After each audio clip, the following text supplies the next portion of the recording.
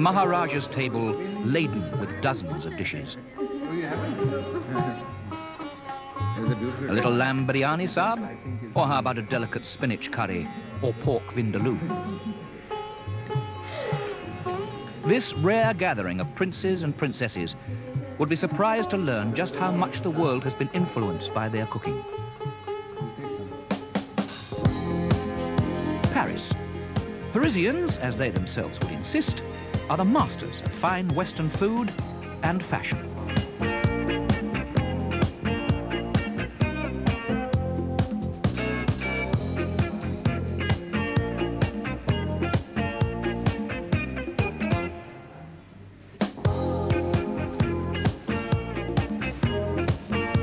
The House of Courage and the close of the new season. But Helena Ronay is just a little distracted by the thought of a rather special lunch.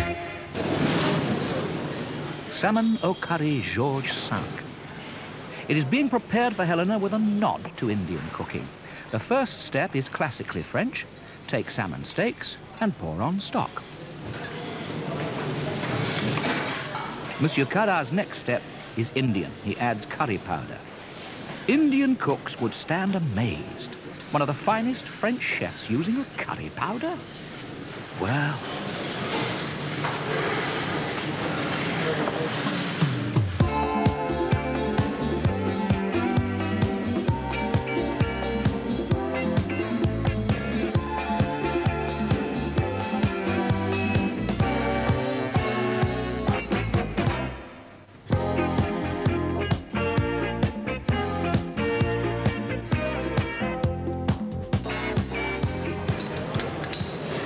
The sauce is next. The Indian method ordains fish, sauce and spices be cooked together in the same pot.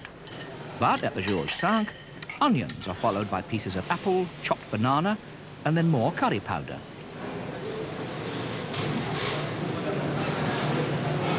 Monsieur Cara does not claim to cook an authentic curry. His is a French adaptation.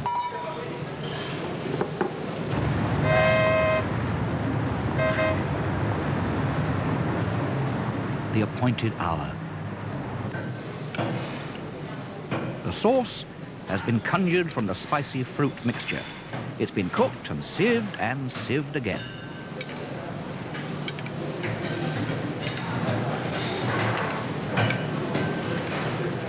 True, it looks like an absolutely French creation, but it has that little je ne sais quoi l'Indien.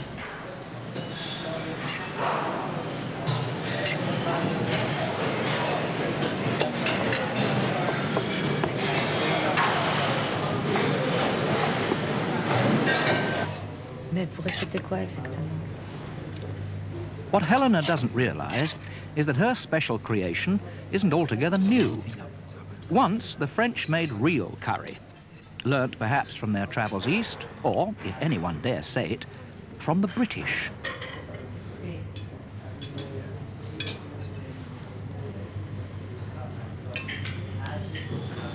Today's salmon au curry represents the new French thinking on the matter.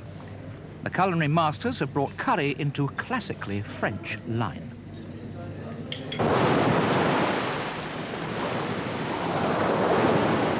Sri Lanka, the island of delights, as the place was called by the Arab merchants of old.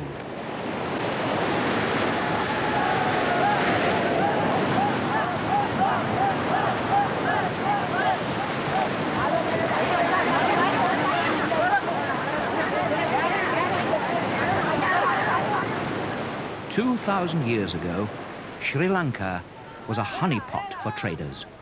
The spices of the Far East, the silks of China, and the gold of Europe flowed in and out.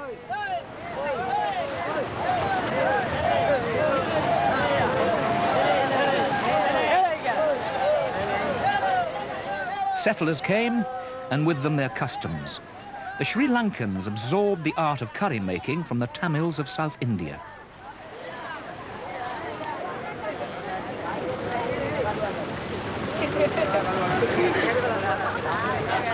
Today, fish curry and rice is everyday fare. Whole spices, fenugreek, Mustard, cumin, coriander and chilies are roasted to give a strong, almost bitter taste, and then pounded into a powder. The islanders delight in shellfish. They are common fare, although more and more go to feed the tourists.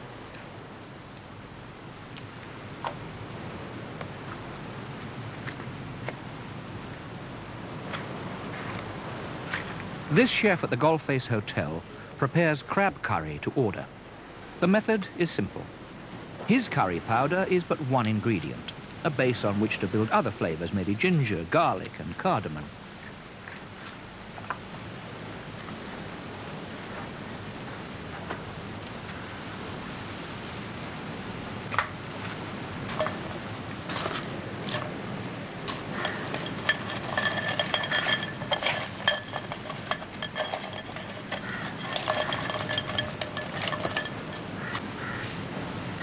Coconut milk makes the sauce. It comes from the flesh of the fruit, which has been grated and squeezed to release a cream. Dilute it with water and cook it carefully. The chef doesn't seem to pay overdue attention, but beware. If the milk isn't stirred until it boils, it will curdle.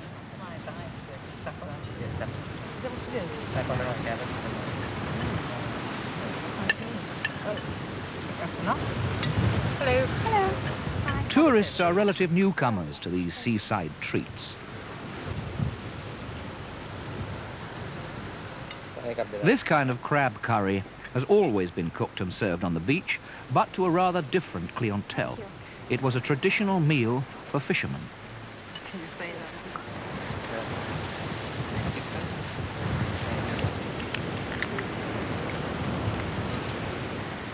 They indulged in some of the finest fast food in the world. The British went to India in search of Eastern trade and found a place enchanting, so they stayed. The merchants and the soldiers and administrators shared a passion for the spicy food the local cooks prepared. Masala, biryani, takadal and vindaloo had more appeal than English stew. So when the Memsahibs ventured east to civilize their men, they couldn't serve plain English food again. But curry powder helped the Raj improve crab meat and fish, and soon this instant mix of spices garnished every dish. Curry powder travelled round the world from shore to shore to reach our club in Singapore. Jolly good show. A living monument to the old colonial Raj, Raffles Hotel. A hotel with a worldwide reputation for its extraordinary Britishness. It is fitting that the hotel takes its name from Sir Stamford Raffles, for he planted Britannia's flag on Singapore Island. In the hotel of his name, British gentlemen have had their needs properly served. The curry lunch has always been a Raffles triumph. Today, a Chinese cook carries on the tradition, but the curry making is, well, pucker. Curry powder is the basis of every one of his curries. It's blended specially to suit the tastes of the British guests. Water is the only other essential, according to the cook.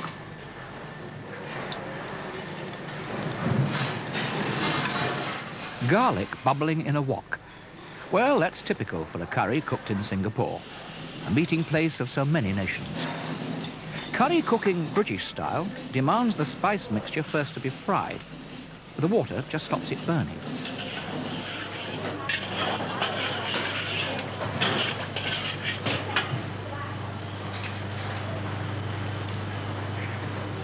Fruit is another British must. Apple slices take away any bitterness and add a tang. The Indians use yogurt for the same purpose. The British, however, feel at home with something rather more familiar.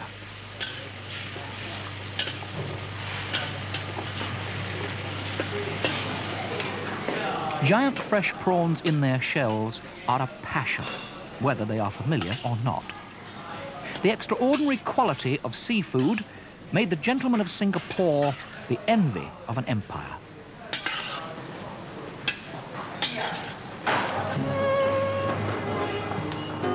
step back to the turn of the century for the serving of a tiffin curry lunch.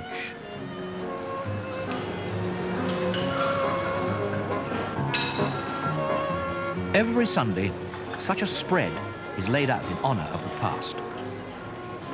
Tiffin is an Anglo-Indian word for a light lunch, although light hardly seems the right word. Some beef curry, sir?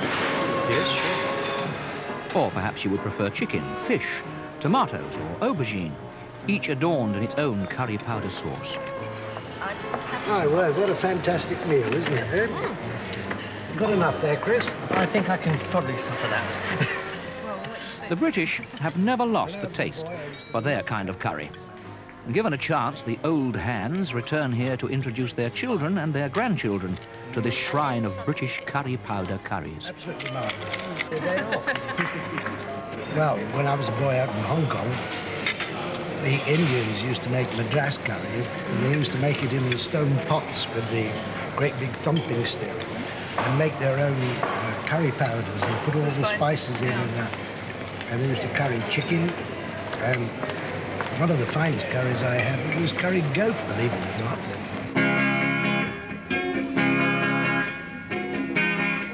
Curried goat? Well, this brings us to the island of Jamaica.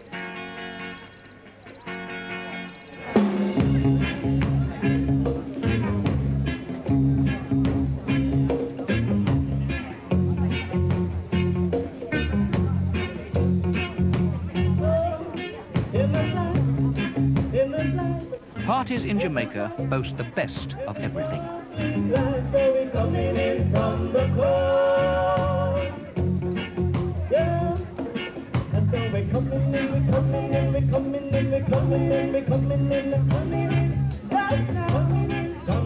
What a spread! Slices of breadfruit, fried green banana, and cocoa root, and the goat curry.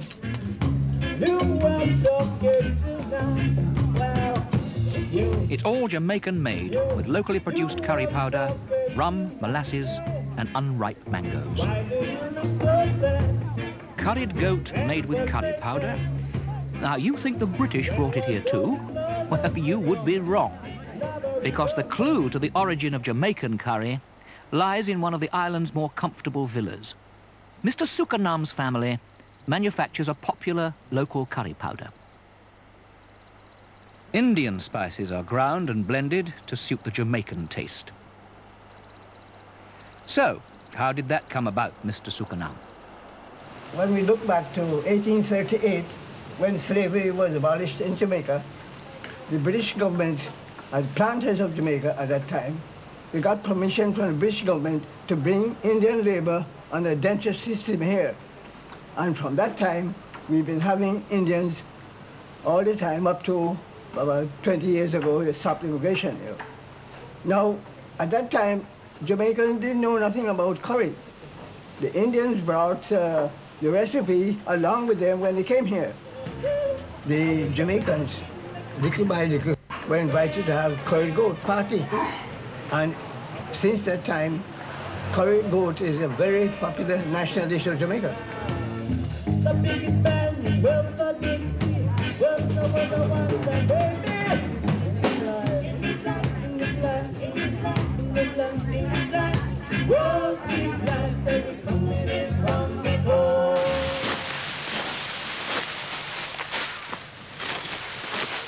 the island of Bali, where Indian traders came long before recorded time. Rice is the main food, and Indian spices an essential flavouring. But spices are not the only Indian legacy, for Hinduism is the religion and has been for 2,000 years.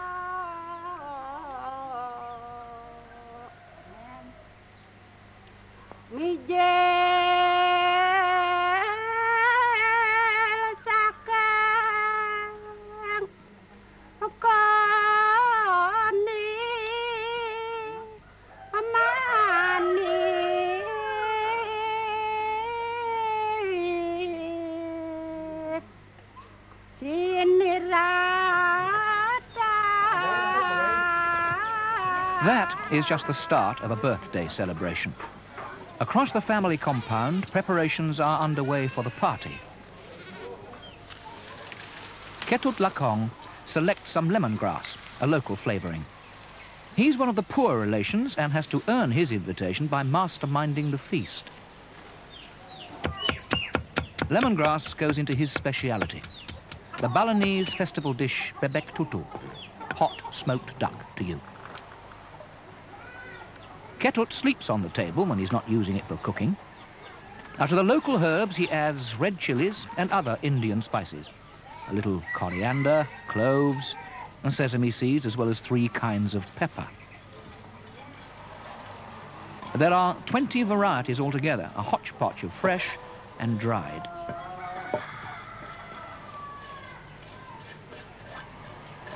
And Ketut is doing something that millions of Indians do every day. He is making a masala, gauging just what quantities will bring the finest flavours. But this is not the beginning of a conventional curry. Blended with water, the spices are rubbed into a duck. But this method would be no surprise to many Indians.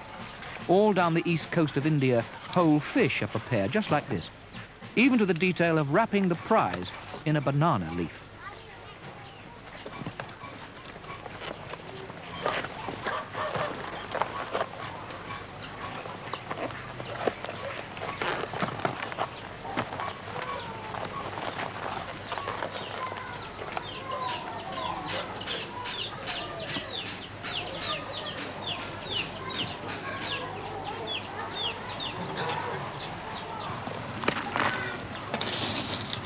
Half a day of gentle cooking on a coconut husk fire, and the scene is set for an extraordinary birthday celebration. Oh, those are rice husks, by the way.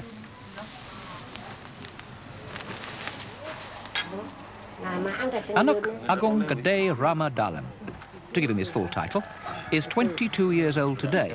But in Bali, it's his 44th birthday, as birthdays come twice a year. You go away. Yeah. Đi cái toa đó.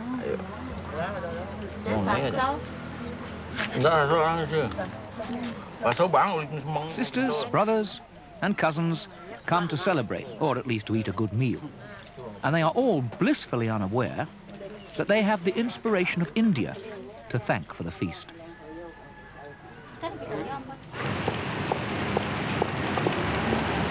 Britain, a midsummer's day, and Jill White is about to show the ghosts of the Raj something about curry making. That emporium of spices, the local Asian supermarket, is where she begins her lesson. Morning. Good morning. Her hunt is not for curry powder, but for individual spices, and she will then concoct her own mixture.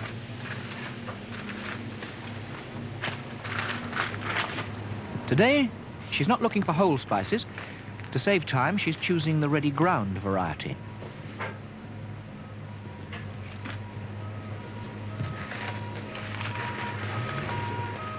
A fresh chilli is the only exception.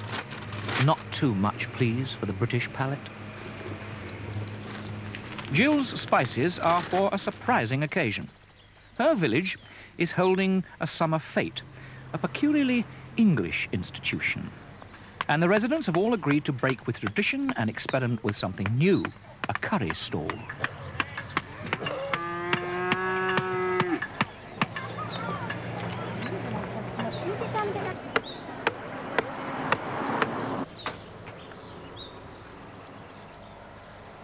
Jill is maitre de curry, organising, cooking and blending a kind of dish that's different but appealing.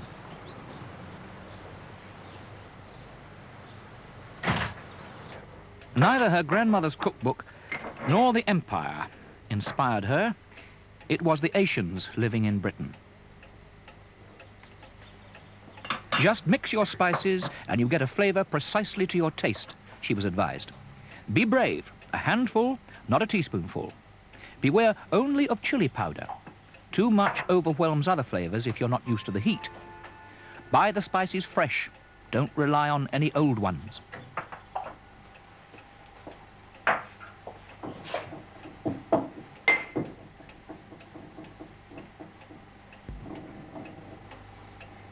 After some failures, her system is now perfected, but Jill doesn't follow her Indian teachers slavishly.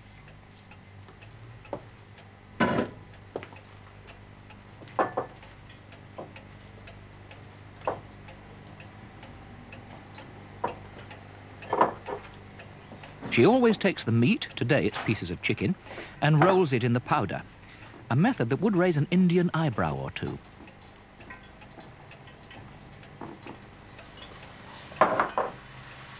The meat follows the onion into the pan. Under the heat, the powder becomes a kind of sticky coat for the chicken.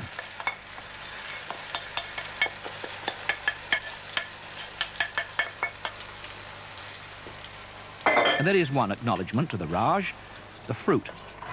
Tinned pineapple goes into a sauce of sieved tomato and sweet peppers to finish this new-style British curry. Down the road, curry powder is spooned into mayonnaise. Susan Young is also cooking new style for the store. Hers is an unusual kind of cold curry that the French in particular would admire. In goes chopped celery, pieces of red-skinned apples, and just a taste of crushed onion.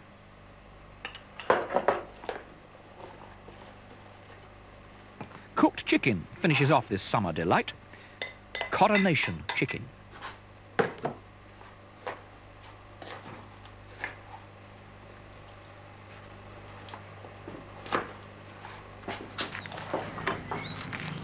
Stay, Nut. Stay. The Indians, too, agree that this uncurry-like curry, invented for the coronation of Queen Elizabeth II, does have its merits.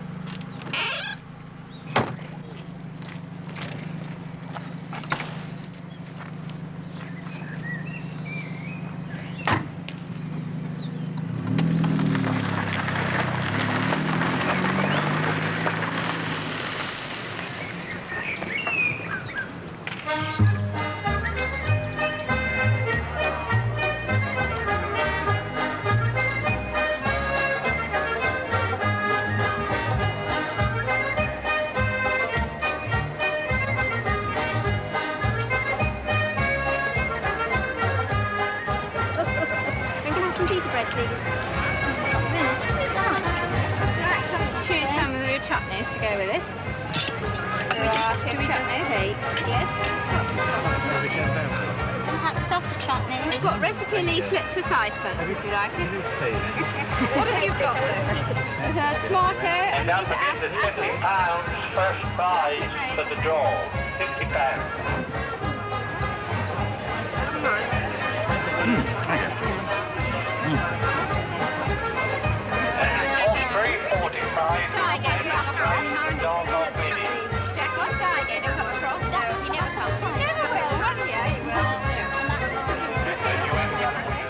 All it takes is a little taste of India to brighten everyone's day.